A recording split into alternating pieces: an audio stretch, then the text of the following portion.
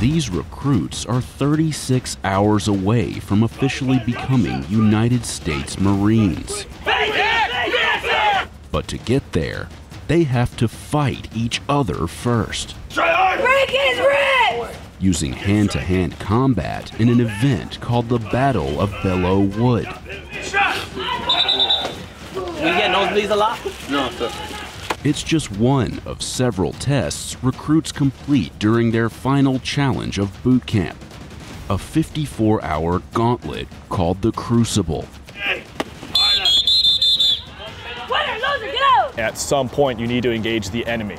At some point, you are going to be face-to-face with somebody through all these conditions, and you're still going to have to be aggressive enough to win.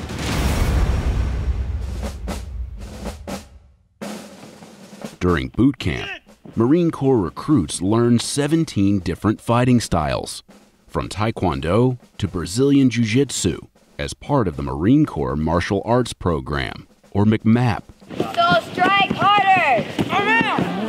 Recruits learn techniques like hammer fists and delivering knees to the body when a fight has gone to the ground.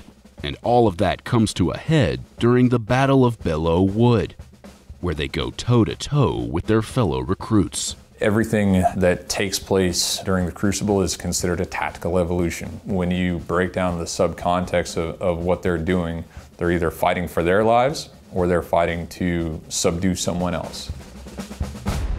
One recruit has a considerable advantage. My name is Montserrat Carmona Correa from Dallas, Texas. Recruit Carmona Correa entered boot camp with the unique experience of a semi-pro boxing career. I have heard she has a wicked hook when it comes to sparring. I started when I was 15. My record's 13 fights, 11 wins, 2 losses. Out of the 11 wins, I have 2 knockouts. I'm trying to go to the Olympics and then eventually turn pro. According to Carmona Correa, her training emphasizes body shots, uppercuts, and hooks. Do you feel like you have an unfair advantage over your fellow recruits? Yes, I take it more like playing around. Are you afraid you're going to hurt somebody? Yes, sir.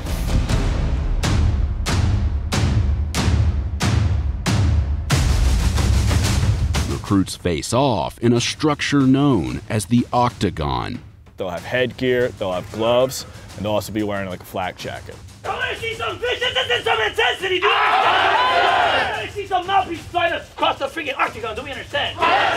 Come back with some broken gear to my boss, screw my sir. Get me in trouble because you broke my gear. I think it's meant to kind of get them prepared for any aspects of combat. You could be fighting an enemy that you don't really know anything about.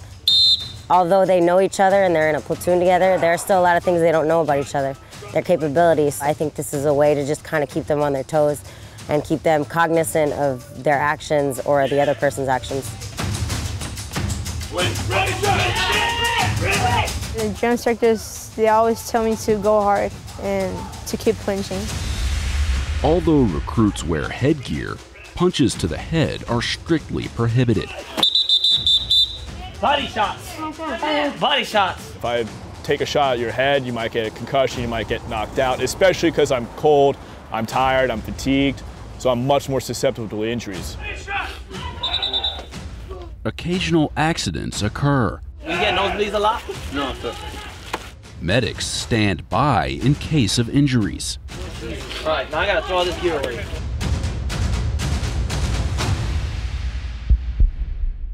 Finally, it's Carmona Correa's turn to enter the Octagon. Body shot! Body shot! Body shot! Body shot! Body!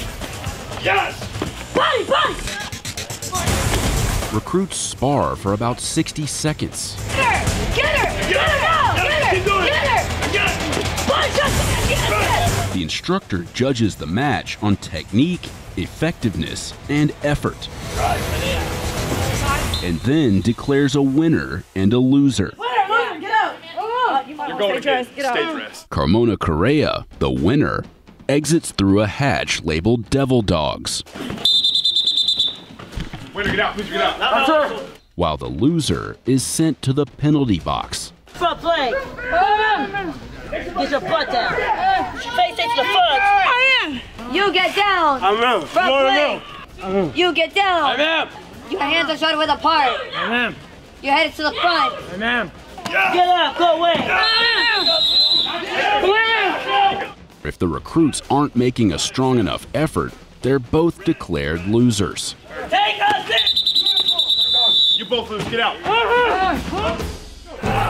Strike. 30. Strike. I think about who wants it more, who is willing to mentally push themselves and their bodies out of their comfort zone to accomplish a mission. And I think pushing through all that adversity to accomplish that is a perfect venue for those martial arts skills. Having successfully completed the Battle of Belleau Wood, these recruits are now ready to conquer the remainder of the Crucible and become United States Marines.